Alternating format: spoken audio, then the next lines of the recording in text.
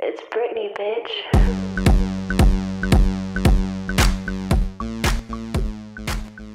What's up, guys? Brittany Michaels, and let me just say I'm so sorry. I know it's been a bit. It's probably been about 2 weeks, but a little bit of an update. My husband and my daughter and I, we have finally moved into our own spot again. Fuck yes. I'm pretty sure you guys would understand, like, if you had your own little family and you were living with your family, how the struggle is and how frustrating it is to not have your own, like, have your own place, your own foundation, like something that's, you know, you're a little bit of your own. I mean, technically we're in an apartment, but so it's not really our own, but at the same time we're paying for it, so it's our fucking place. So that being said, yes, you guys, we have finally moved, and I couldn't be any happier because I'm closer to work. Our daughter's closer to daycare, and it couldn't be any better. We're back where we want to be. I apologize in advance for the loud noise in the background. I'm doing laundry. It's laundry day. Sundays are my laundry days, and I'm trying to get it done. And Aurora is taking a nap right now in the room, and my husband has gone out to work.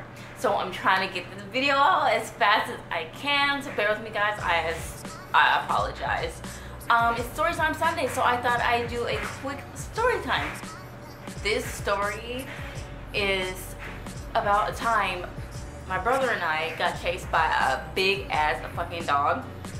And I think that's what caused for me to have my little scare with dogs, because y'all, I'm terrified of dogs. I'm slowly getting comfortable with certain dogs, but I will run if I need to, because I don't know, just that look dogs give you. I get so scared when they slowly start to approach you.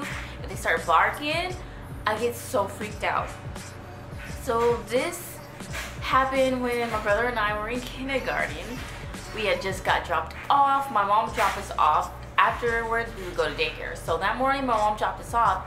And in our minds, we had overheard our mom say, after school, the bus that you're gonna get on, that bus is gonna take you home. And so we're thinking, oh, finally, okay, we don't have to go to daycare. So we're in school, and you know, we're playing whatever, learning, blah, blah, blah, everything you do in school. And it comes to the end of the day. So, you know, that whole day we're sitting there telling everybody, like, yeah, we get to go straight home after school. We don't have to go to daycare. Woo woo. We were so fucking excited, you guys. So when we did get on the bus, and we're heading towards our daycare area, we're like looking like, this does not seem right. Like, why did it go past our house? Mind you guys, we lived right down the street from the house. So if we wanted to go home, technically we could have walked, but the fact that we were in daycare and we were so young, I don't think they would have allowed it. But yeah, I kid you not, we lived right down the street from our school. And so we're on the bus and, you know, traveling around, and we're noticing, okay, you know, we're still not anywhere near our house. You know, we knew where we lived, so we weren't dumb. We knew, like, okay, you know, this is supposed to take us to our spot. So then we noticed that we passed our drop off for daycare. So we had already been past that, and all the kids were already continuing to get off the bus, and the bus driver was just like waiting, like, aren't you guys supposed to be at that stop over there? And we're just like, no, we're actually going home. You know, and she's already at her last stop with the last batch of kids. And she's like, no, sweetie, I think you're supposed to be going to daycare. So we're like, well, no, you're supposed to take us home. We're like, just still telling the bus driver, like, you know, you need to take us home, like, not to daycare. And she's telling us, you know, I'm sorry, sweetie, but you guys are gonna have to get off here and go to daycare. So where she dropped us off at was at the far end from where our daycare was, right down the road. So we get off and we slowly start walking. Everything's fine. We're a little bummed out and pissed because we were under the assumption that we were going to be getting dropped off at our freaking home, at home. But no, here we are stuck at fucking daycare, and we're just pretty upset, and we're walking, and my brother's ahead of me a little bit, and we're just walking. Then all of a sudden, you know, we hear some barking, and I instantly freaked out because when I was long younger, I was petrified, like so petrified of dogs. Like I had never been bitten, but I was just so scared. I was scared of my own dog that we had, and it was a sweet dog, but the barking just always got to me. So the dog's barking and it's behind a fence, and my brother, he like gets closer to me and he's saying, oh, it's okay, it's okay.